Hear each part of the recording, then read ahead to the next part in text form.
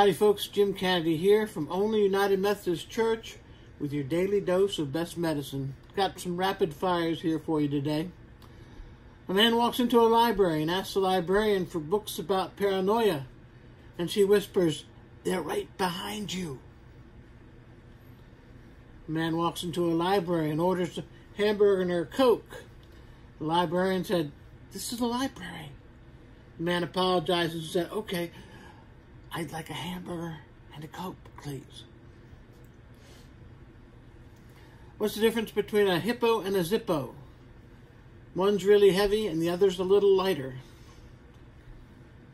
A grasshopper sits down at a bar and the bartender says, "We have a drink named after you." And the grasshopper says, "Okay, I'll have a Steve." I saw a movie about how ships were put together. It was riveting. And why does Humpty Dumpty love autumn? Because he always has a great fall. Well, there's your daily dose. Hope you have a wonderful day. Stay safe, and I'll see you real soon.